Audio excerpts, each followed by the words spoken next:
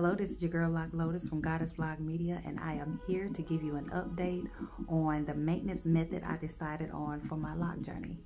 I want to invite you to like, subscribe, and hit the notification bell. So let's get into it.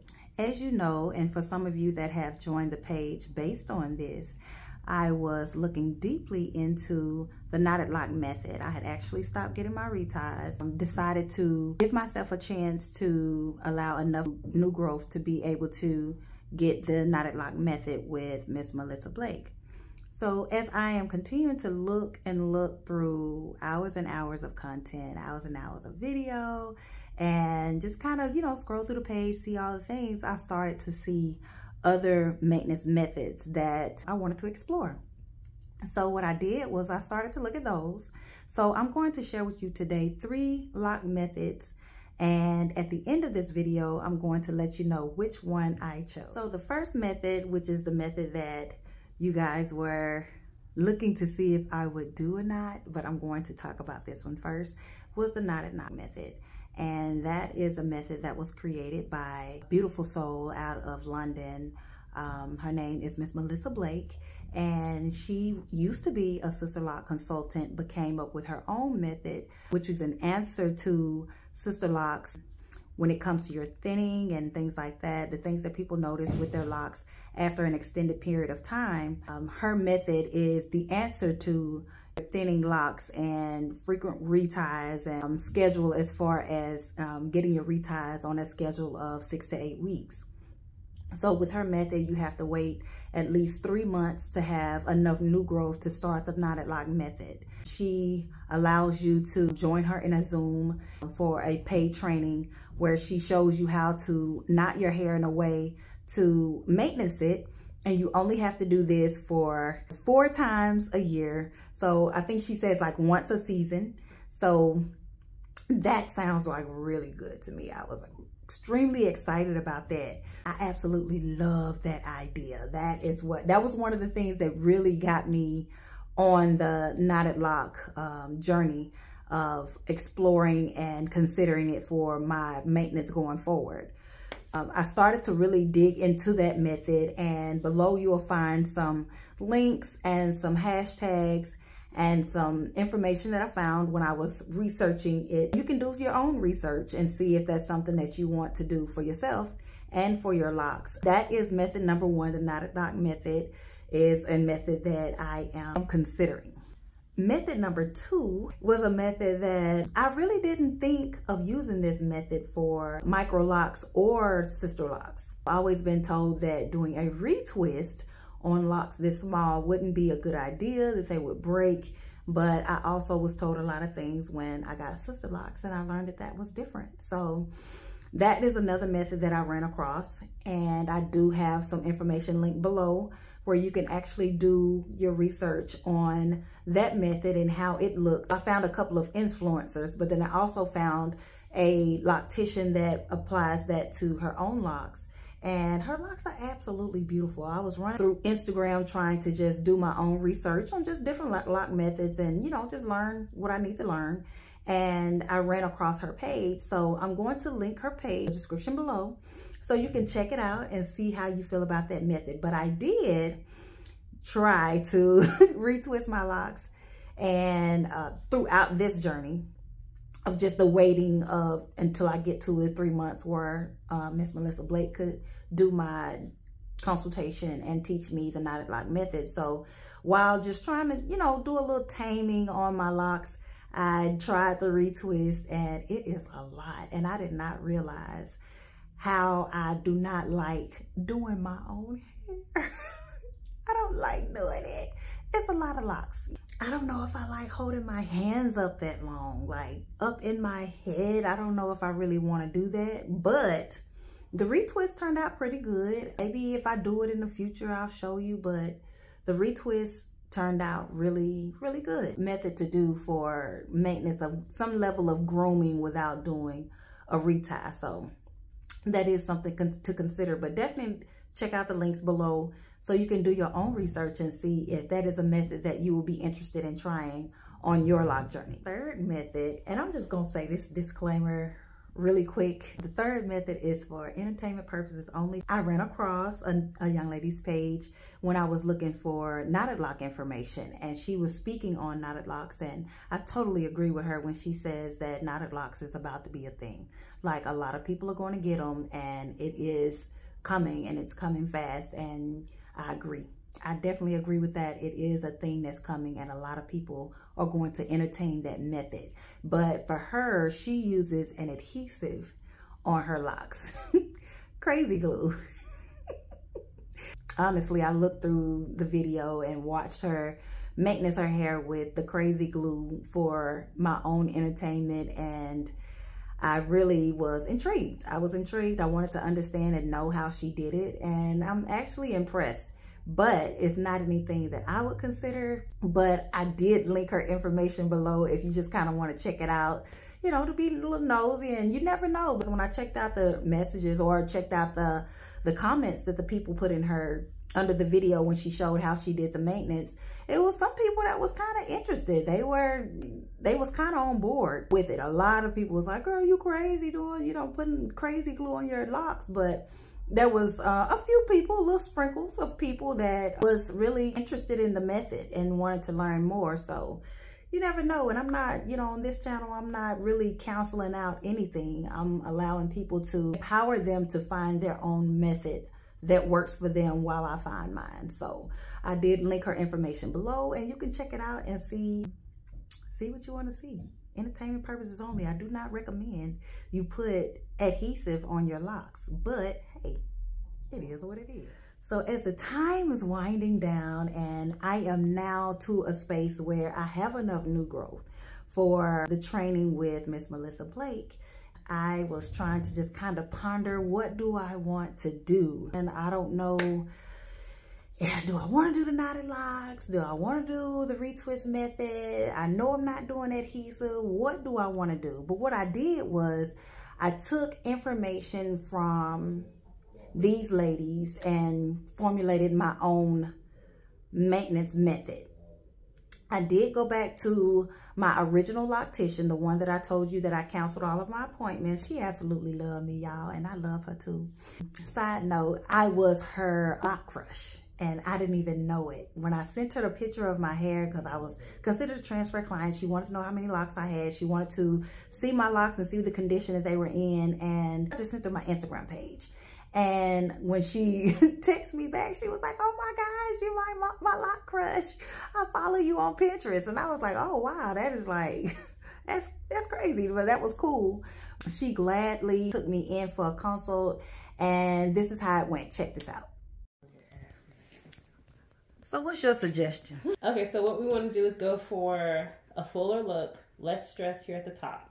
So instead of combining the locks, I would suggest that we do a reverse 3 up here, since your curl pattern it's a tighter curl pattern. Mm-hmm. So a lot of the times when people run into the reverse 3, it looks like there's a hole, mm-hmm. and then it's interlocked, and then there's a hole. Okay. With your tighter curl pattern, it's not going to look like that. Okay. It'll basically open the lock up to allow for more expansion, and we won't tighten as closely to the scalp. Okay. So we'll leave that last rotation. Right. Leave the last rotation open. Change the front pattern to the reverse 3 instead of combining, because we don't want these to be double the sizes back here. Right. And then for back here, we'll just stick with the 3. Okay. Because you can see actually from here to here the thickness difference. That's where we had actually changed your pattern. Okay. Okay. When you run your finger down to there, yes, you can. I did it. I mean, yes, it's definitely a line of demarcation. Mm-hmm. It's yep. Something different happens. Right. Yeah. You can probably see it. Yeah, you can see it. I don't know if you can see from here to here, and it's not just the color, it's actual thickness that changes right there. Oh, wow. So as y'all can see, the thickness, put your hand behind it. The thickness changes with the pattern. Mm-hmm. Oh, yeah. Okay. Got you. Because we want a fuller lock, less tension at the scalp, right? Yes. Mm-hmm. Yeah, so we're going to do our 3 months in between. Yeah. Change the pattern rotation. Mm-hmm. And then leave that last rotation. Right. All right. Yeah. Ah! Dana is back in the chair. Boop. My lock journey shenanigans. Hey, it is what it is. I got to figure this thing out, not only for me, but for my clients as well. So this is what we're going to start with. So I'll keep y'all posted. So as you can see, I forgot that I had asked her about thinning, and I think I had more of a density issue at the top than anything else. But we changed my interlocking method a while back. And as you can see in the video, it changed the thickness of my lock. And I do remember that when I took the Sister Lock class, and I remember her telling me that, but I just didn't think about it anymore until we went back and she reminded me that we had changed the pattern. And then as you can see the difference in the lock thickness. So for anybody that is not in the mood of changing your method and you still want to get interlocking, understand that the locking method also has a role to play in the thickness and the diameter of the lock. So you can discuss that with your loctician. When you first go to get your Sister Lock installed, they'll usually tell you which rotation pattern is going to be the best for your hair, but the rotation pattern can be changed. The rotation pattern you start with may not be the rotation pattern that you end up with. So if you want a thicker lock, you can change the rotation pattern, discuss it with whoever is doing your rotations, and see which one is going to be better for you as far as more thickness. So as you can see, I had more thickness with the new rotation that she gave me. That's that. So now that you see that I am going to continue to get my reties in a sense, and I'm going to give myself enough time to allow my follicle to rest. So I do agree with Miss Melissa Blake when she says how your follicle needs an opportunity to rest, and 3 months is a good time frame. So I'm going to adopt that knowledge and apply it to my lock journey, and I'm going to give myself 3 months in between. And as you can see, I was fortunate enough to have a loctician that is willing to wait that 3 months with me, apply my maintenance without any, any little backlash. Whatever she's charging, I'm paying it, because truthfully, I really don't want to maintenance my own head. So that kind of helped me when it came to the knotted lock journey, because I know it is a DIY method, and I'm just not really a DIYer. Even when I went natural, I really didn't do a lot with my natural hair. Like you'll see, YouTubers do like the different natural hairstyles, and they got the time lapse and they just doing and getting it in. And I never really did that with my locks. I'll do, I'll throw in some flexi rods or something like that, do a braid out or something like that, something really quick. But I've never been a DIYer for a long-term session of anything. So that was one thing that I also had to consider when it came to me making a decision on how I wanted to go with my locks. So the 3 months is definitely something that I want to adopt for myself, and changing the pattern to make sure my locks in the front, because I feel like the locks in the front from my ear to ear, I feel like they are a little less dense, produces a smaller lock in diameter. So the fact that we're changing that pattern to make sure we get a thicker lock, I'm really enjoying that. As far as my combining, I'm going to chill on that. That is still kind of in the front of my priority list right now, but I am going to chill on it. I'm going to give everything that we're doing new an opportunity to show itself, to see if my new method is something that is going to help me in my journey, or if I need to tailor it a little more. So combining is still in the front of it, but we're going to give it a chance and allow my locks to speak and say, hey, I do like this, or I do not. So that is what I'm going to do with that. In the consultation, we had said that we were going to leave the last rotation available for room.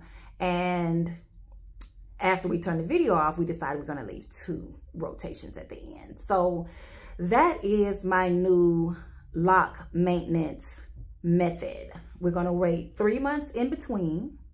We're going to adjust my rotations to produce a thicker lock, and we're going to leave 2 rotations open to allow more room and not as much tension at the scalp.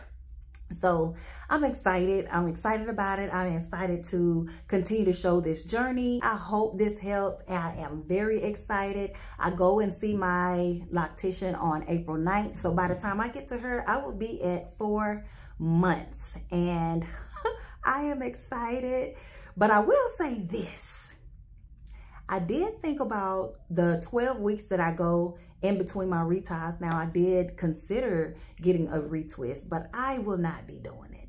I will have a friend of mine that does locks, maybe have her to do it, have my daughter to do it. Somebody is going to do it, but I don't want to do it. I got my feel for it when I did it, you know, on my own, and I really am not the DIYer like that as I learned. So maybe I'll show you how that looks when I get enough new growth. I don't know. Maybe I'll try to show it before I get my maintenance, because this is really a good time to show it. I really have, like, when I tell you, I have a good amount of new growth. Like, it is really, really, really, really hitting. You can see a little bit of the twist from when I did the twist, but I have a good amount. As you can see, like, I can stick my finger through the new growth. I have a really good amount of new growth there. So, you know, if you check out the adhesive video, you'll see that she takes her locks after about 4 or 5 months, and she takes the 2 and she twists it down till it has that little bitty hole there, and she boop.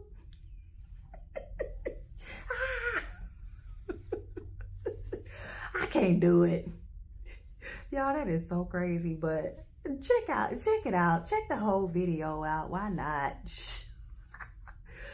I can't believe it. Like, I mean, we be getting it out here. We are very innovative. We are resourceful.